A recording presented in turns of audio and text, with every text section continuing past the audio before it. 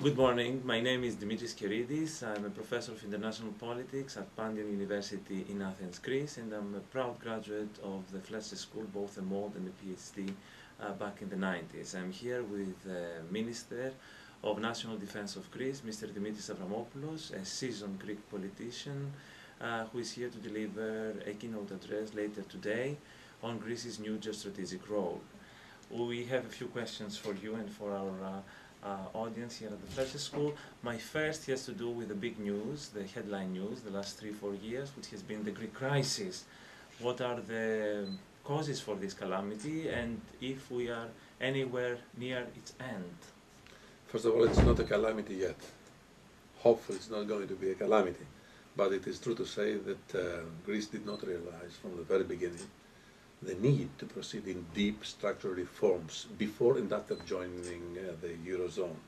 But as you know very well, the crisis is not only Greek, it's European, it is global.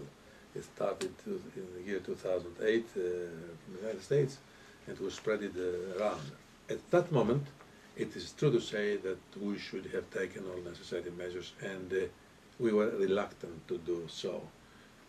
Now we are in front of a very responsible policy that we have adopted, and we believe that very soon Greece will be the very first country to get out of the crisis and pave the way for a more auspicious future, not only for the Eurozone, but for the global economy. But it needs hard work, national and political unity, social cohesion, and our determination to deliver. And we are committed towards our lenders, towards the European Union, and all international institutions to deliver, and we have started doing so.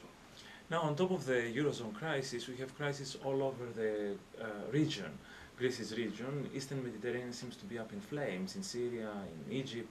Where do you see Greece's role in this new geostrategic environment? Regardless of the economic crisis, Greece remains one of the most stable and stabilizing factors in the region. Actually, this will be the main topic of my presentation, of my lecture today.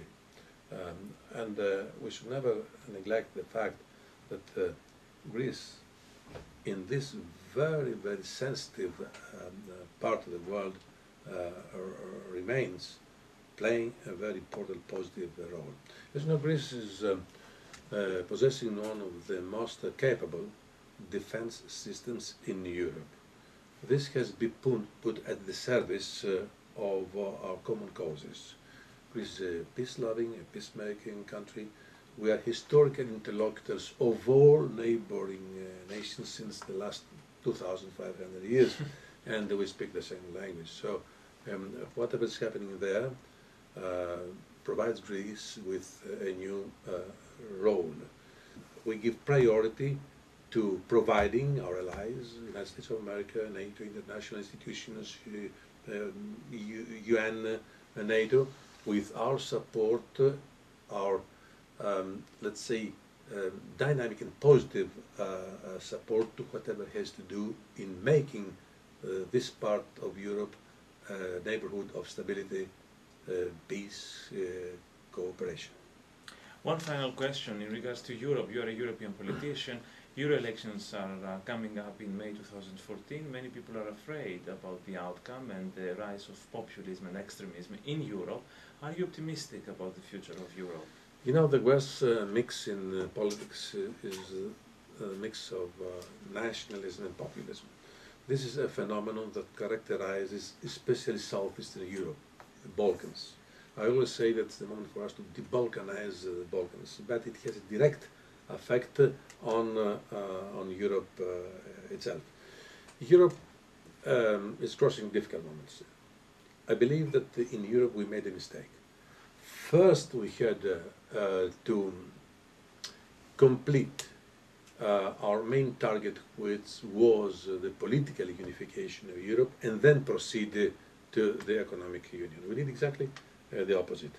If we had proceeded in making Europe a more federal state, let's take United States as an example, even the crisis would have been confronted in a more efficient way.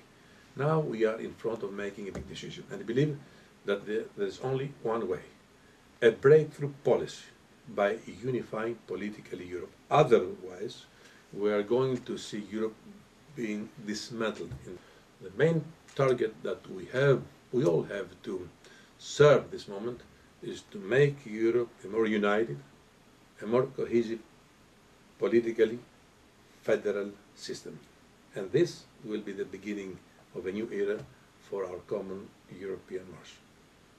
Thank you very much. Thanks the Fletcher School. Thank you. Thank you very much for your hospitality.